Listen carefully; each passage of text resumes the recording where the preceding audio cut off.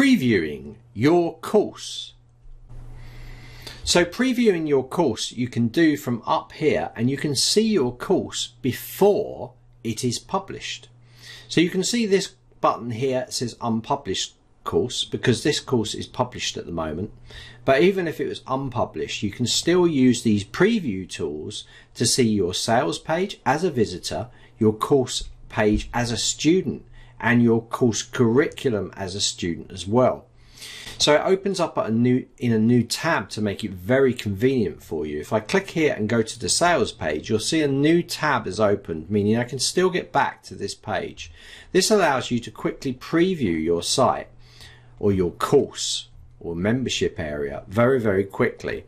So you'll notice if I now come down to the course access page, it will open another tab, and again I can preview what this looks like inside here as a student.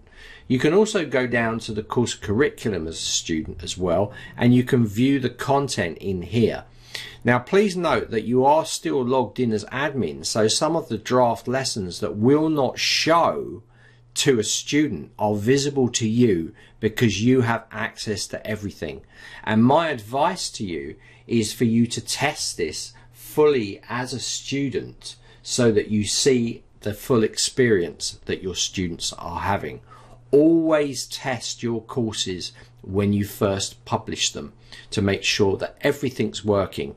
I am now logged in as a student, and you'll see that I can see everything in here. I can't see any draft workshops or anything because they're hidden because I am the student. But if I preview it, I can see those inside there.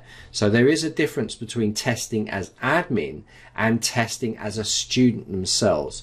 For more information on how to test your site as a student, please search the support document for testing as a student.